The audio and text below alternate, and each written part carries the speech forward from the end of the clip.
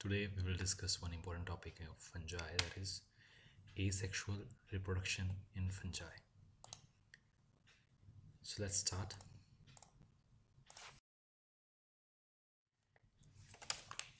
In case of reproduction, fungi reproduces by means of vegetative reproduction, asexual reproduction, and by sexual reproduction. So sexually, asexually, or even vegetatively. So firstly we'll discuss about vegetative reproduction. In case of vegetative reproduction, any plant part can give rise to a new fungus thalli.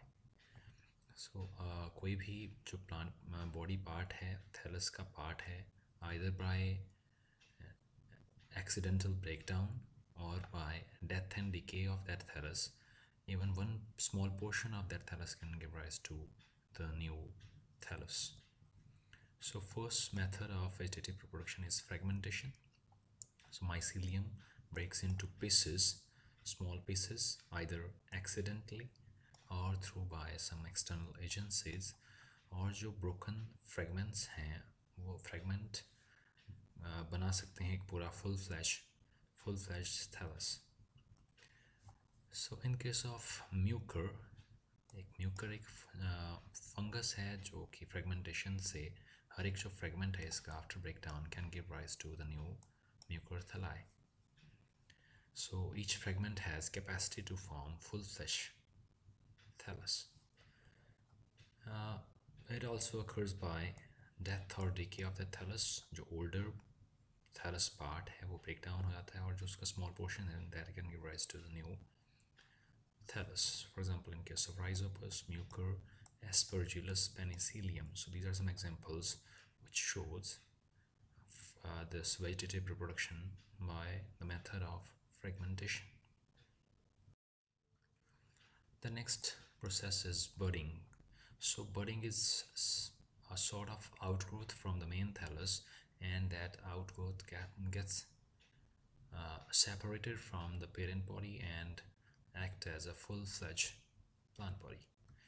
So in case of yeast, this method is present in case of yeast, that is budding. So in case the daughter bud appears from the parent cell, a small outgrowth will appear from this main parental cell, and that piece gets detached from this parental body, and it will act as a full-fledged new individual or new cell. So in this case we can see here, in this picture we can see here. So this is the normal plant body. It will give rise to small outgrowth, and this outgrowth gets separated from this main plant body under one condition: when they put this yeast cell in nutrient medium, so it shows budding very quickly, and these small buds gives an appearance of beads on a string, and it will form a thread-like structure which gives the appearance of mycelia, and this mycelia is commonly known as pseudomycelium, and later on each cell gets separated from this chain. So after getting the normal size of bud, this bud breaks off. When it's thrown in sugar solution, these buds, like in this picture we can see here, they fails to separate from each other, and this structure is known as pseudomycelium.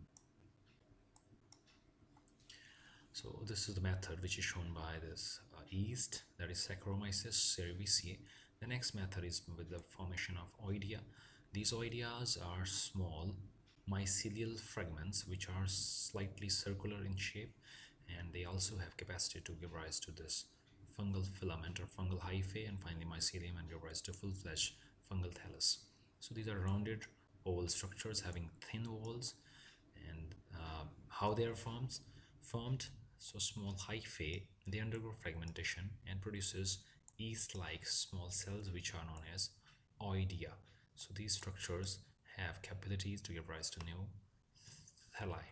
So we can see here in this picture, this is the filament of we can say mycelium or hypha of this fungus, and this hypha gets broken down into small pieces, and these small pieces which are having thin walls, and they are known as Oidia, and each Oidia has capacity to give rise to new fungal hypha.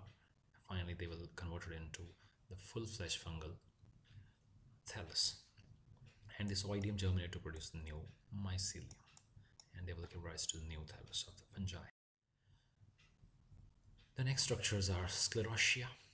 These structures are formed under tough environmental conditions. When conditions are not favorable, under those conditions these structures are formed. So it's a compact mass of pseudoparenchymatous mycelium. It's a compact mass which is dark in color, and they are formed during unfavorable conditions and act as the perennating structures, which helps to prevent these tough, harsh conditions. And on upcoming of the favorable season, they will give rise to the new plant body, new fungal body.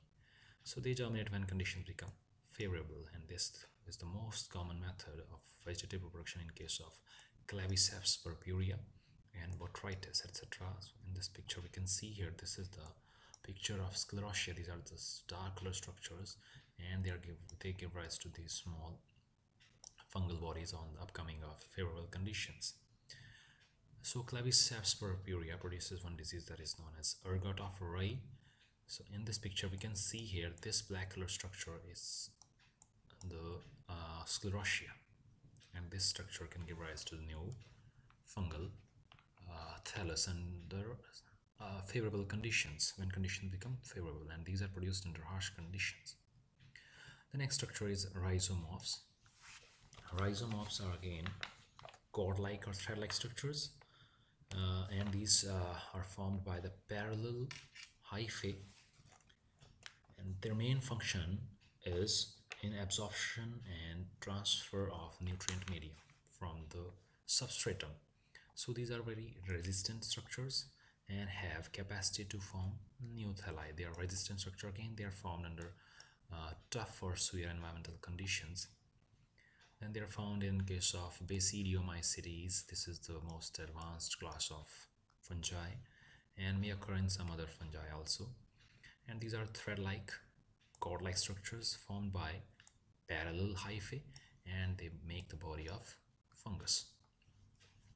Their main function of rhizomorph is absorption and transportation of nutrients from the substratum.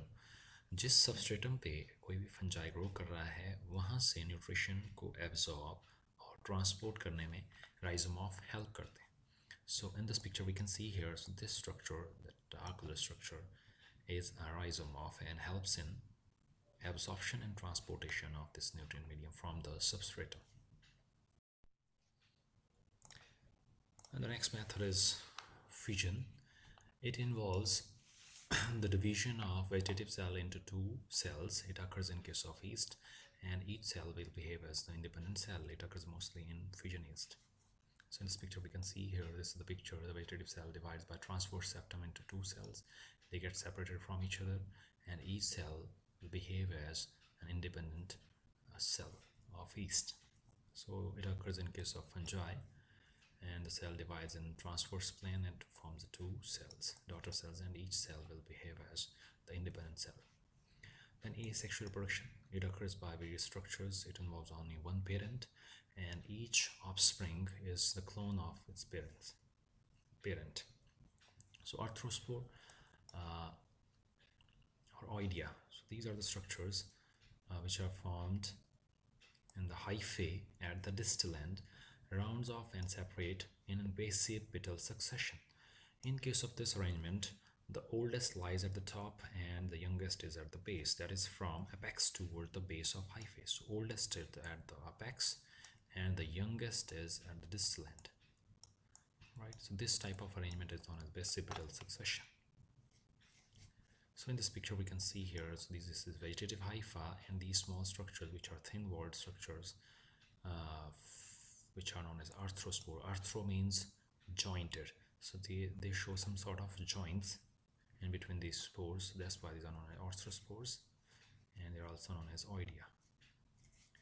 On germination, the arthrospore gives rise to new fungal colony. The next are chlamydospores. These are the thick walls resting spores which are produced under some harsh environmental conditions. So this picture we can see here, in case of Fusarium, which is a fungus, chlamydospores are formed. So these are terminal in the position, and they're produced on a stalk-like structure. They are thick-walled.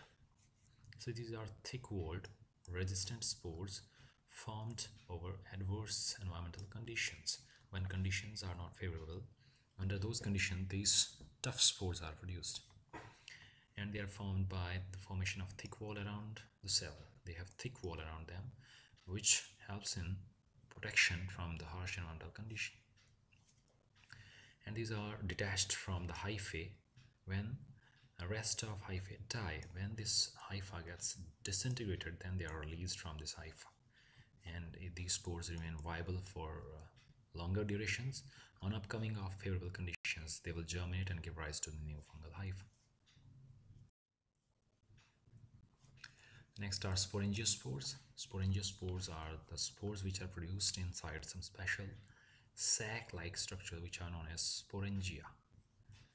So spores formed internally inside a sac-like structure, a pouch-like structure, which is known as sporangia, that we have already discussed in lower plants. And the structure sporangia are produced on some stalk-like structure which are known as sporangiophores, and the spore produced inside this sporangia are known as sporangiospores. The sporangiospores may be flagellated or non-flagellated. It means they may be zoospores or they may be aplanospores. We can say the flagellated spores are also known as zoospores, and non-flagellated spores are also known as aplanospores. So this is the special structure, the sac-like structure, which is known as sporangia, and inside the sporangia the spores are produced, and this stalk-like structure is known as sporangiophore. This is known as sporangiophore, and it will give rise to these sporangiospores, which may be motile or non-motile. These are some non-motile spores, and they will germinate that will give rise to the new vegetative hyphae, and they will give rise to this stalk-like structure which is known as sporangiophore. And this at the tip of this sporangiophore, it will be here these sporangia, and this sporangia will give rise to the spores, and they will get liberated from this sporangia and germinate to give rise to vegetative hypha. So it is found in case of Rhizopus.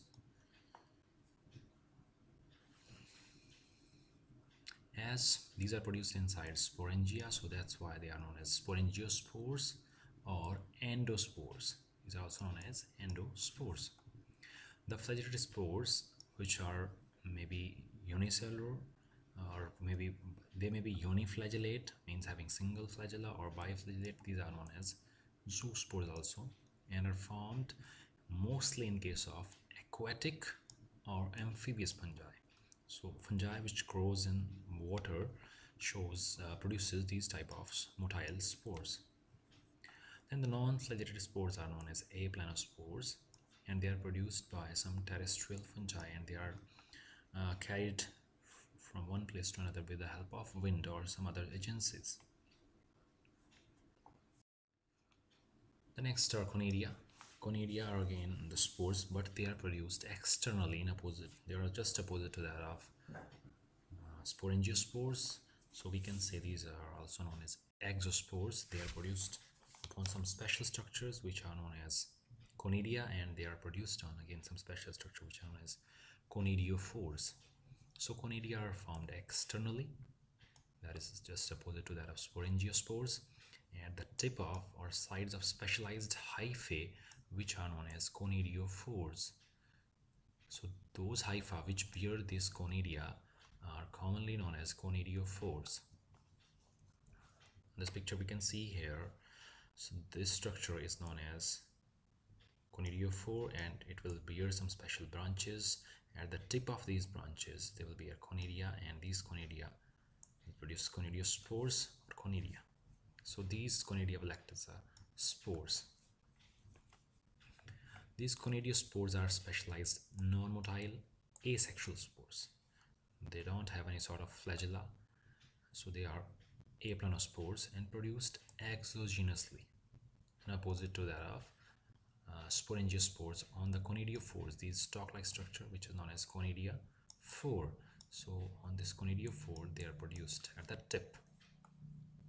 They may be produced singly or in chains, for example in case of deuteriomycetes, and in case of some excomycetes and basidiomycetes that we'll discuss later on.